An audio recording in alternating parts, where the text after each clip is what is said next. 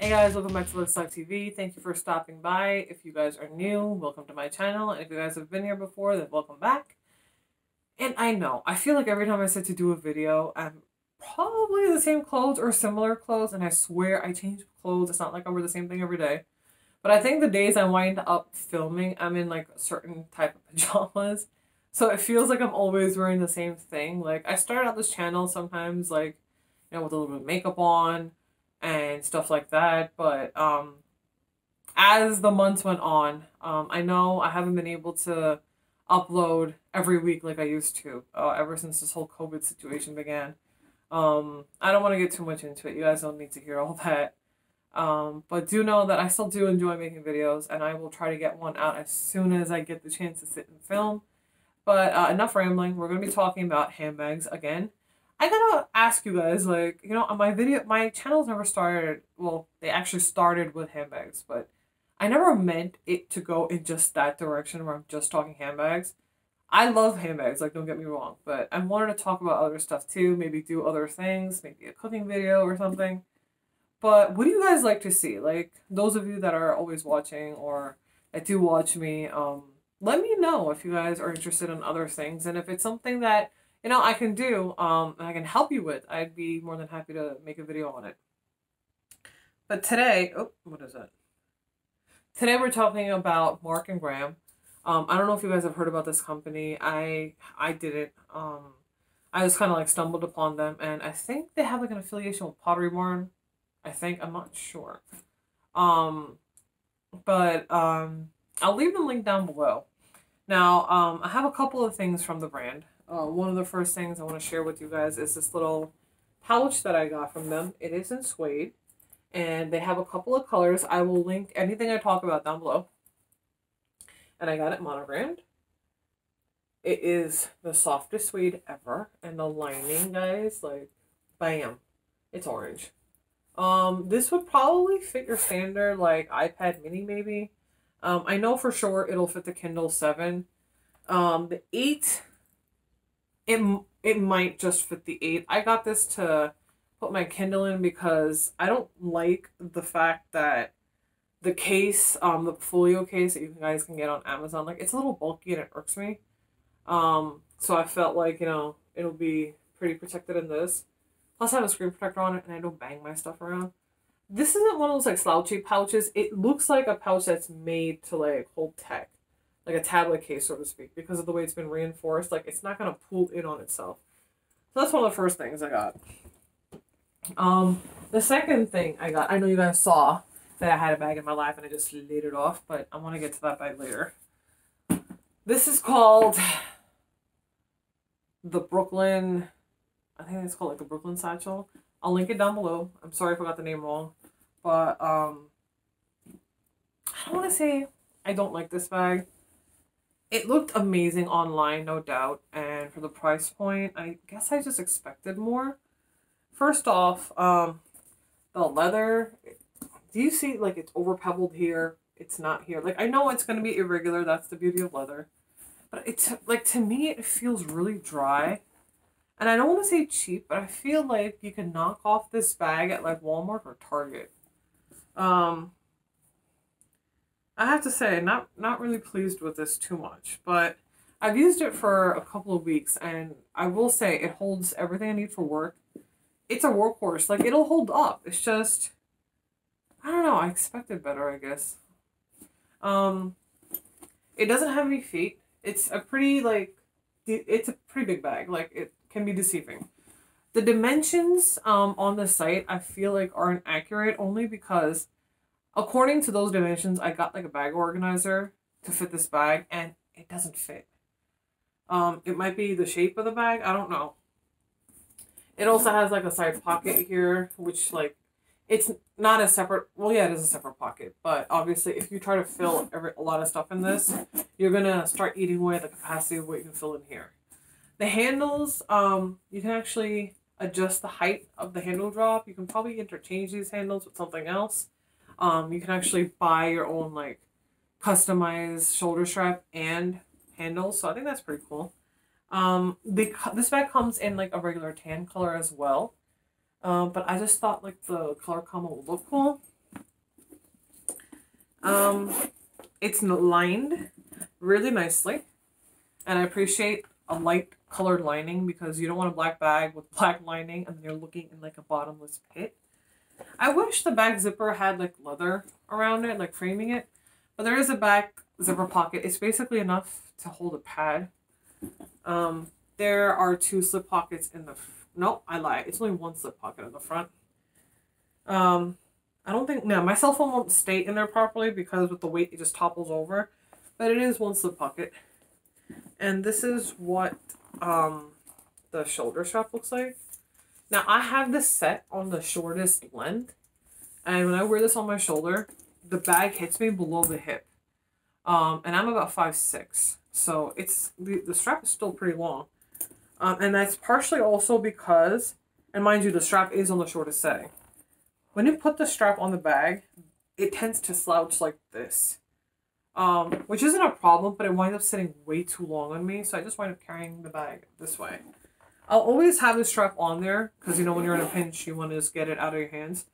But I usually wind up carrying the bag like this. Now, do I hate this bag? No. It's held up in all sorts of weather. I just feel like maybe, I don't know, maybe the leather's too dry. I just felt like for the price of what you, like, for the price that you pay for this, that the bag would just, I don't know, maybe look better or feel better. I don't want to say that I'm like completely disappointed, but you know when you open a package and you're excited to use something? For me, this was like, okay. Like, a few videos ago when I was talking about the tote from Leatherology, and look at that. Actually, it's kind of funny because these kind of match exactly. This is suede. So this is also, I'm sorry if I'm playing with my earrings right now. I feel like something's stuck in my hair and it's getting pulled. This bag is, I think my earring just opened. Is that it? Is that what's bugging me? There we go. So this bag is also pebbled, but do you see the shine on that? Like, do you see that? I haven't conditioned it. I haven't done anything.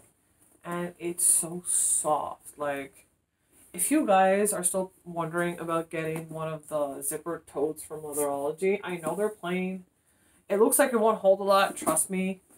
Everything that I've ever carried with me in any of my what's in my bags, I've carried in this without a problem. I've already done a review on this bag. It comes with like an extra pouch and everything. But if you guys are still wondering about this bag, get it. And if you guys want this color, get it soon, because I won't be surprised if they sell out. But guys, like, oh, it's such a smushy bag. And honestly, this bag was cheaper than this one. Much cheaper than this one. So it's like, I just wish the leather felt the same. Like, they're both shiny. It's just, this one feels, you know, like how the old school Marc Jacobs bags used to be, like before they changed the leather, like the old school ones that still would have the black and white like graffiti lining in it. Like those bags used to be like smushy. That's what this leather reminds me of. This one's dry. So just, it's not that I'm not happy with it. I'm just, I expected more, so I can probably be like, I guess I'm a little disappointed. Like, it's a nice bag, but I'll say, like, I've had better bags than that. Just putting this back in the Leatherology dust bag. Alright, so the other bag that I have from Mark and Graham is unique. And the reason I say that is I have a really big soft spot for camo. I don't know why. And it doesn't have to be like the green camo. It can be gray, it can be white, it can be blue. Any sort of like colorway with camo print. I don't know why I really like it. And I also feel like it can go on anything. But like, it's really rare to find a camo bag done in leather. I've seen camo print done with cotton. I've seen it done with neoprene. But to get it in leather, guys, like seriously, look at this. And do you see that sheen on that bag? This bag is just as soft as the bag from Leatherology. And I think that's because this is actually calfskin leather.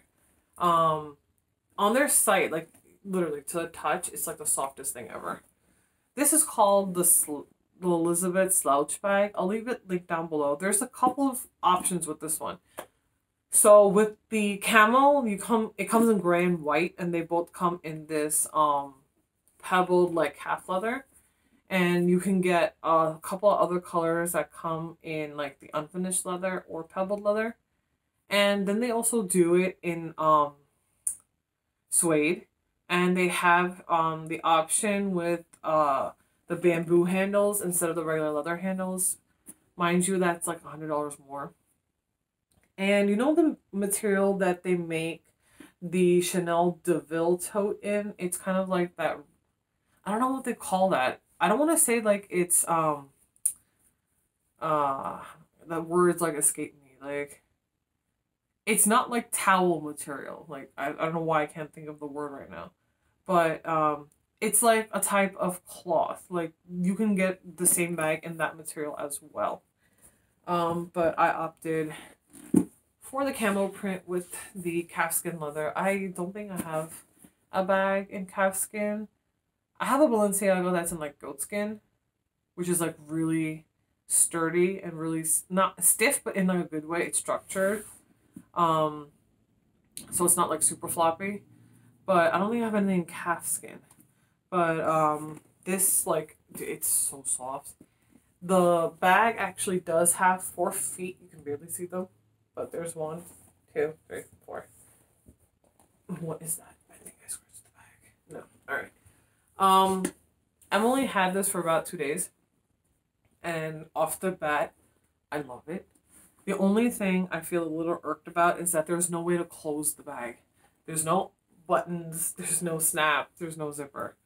I was actually wondering if I could carry this like on board with me, because even though my trip is delayed, I'm still going because it's for work, and I'm still trying to figure out what bag to carry online as my carry-on, on board as my carry-on. Even though I have the Dagny Dover satchel, which I've packed and I've showed you guys, the amount of stuff that I'm going to be carrying with me has changed since, so I'm still trying to figure out what to carry.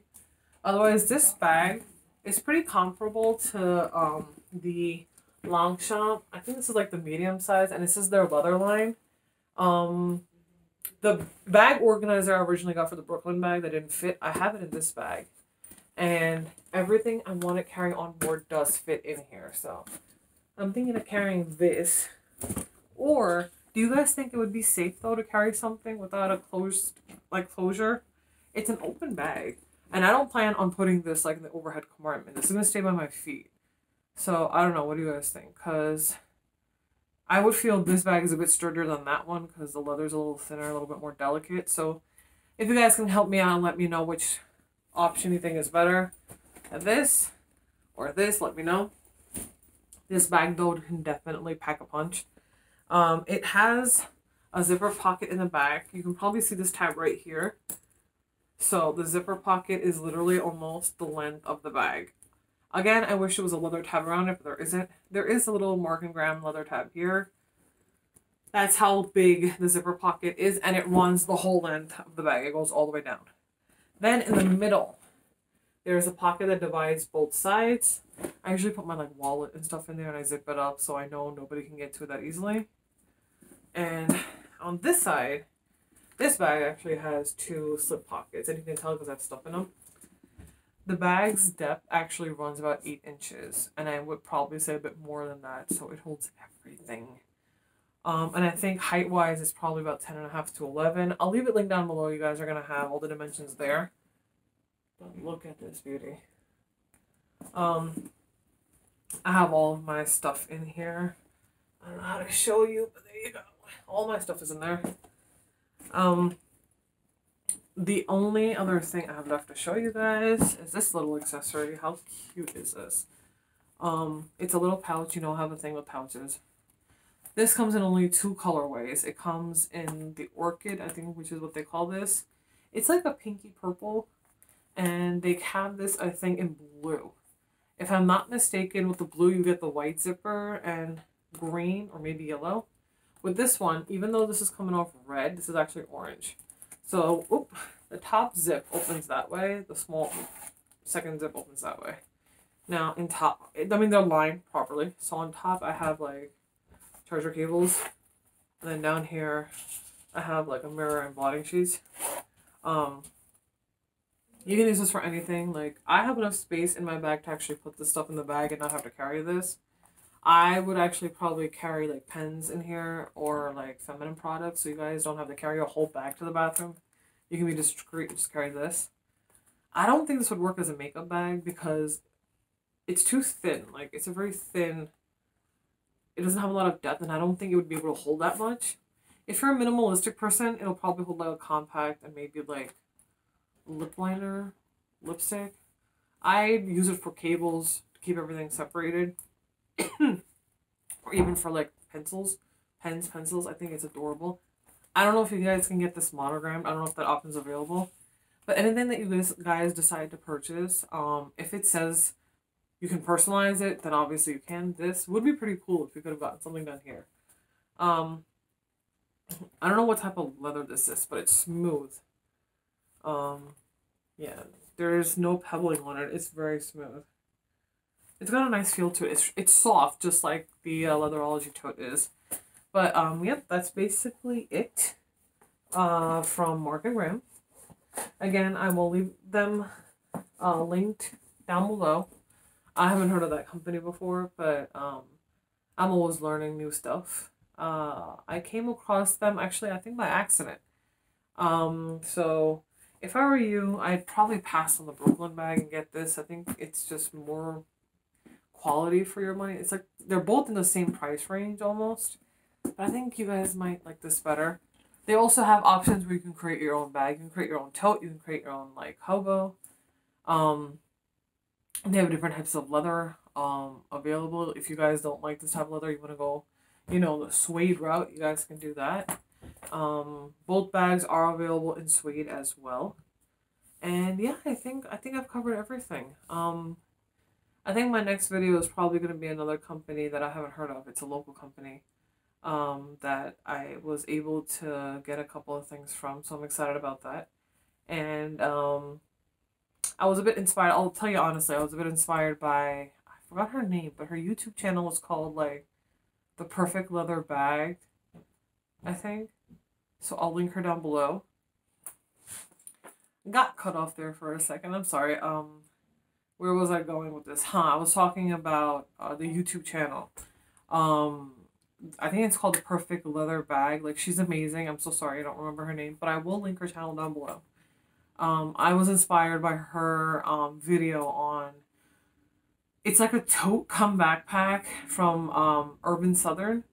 So hopefully that stuff will be coming in by this week, and there's stuff coming in from a brand called The Whipping Post, I think.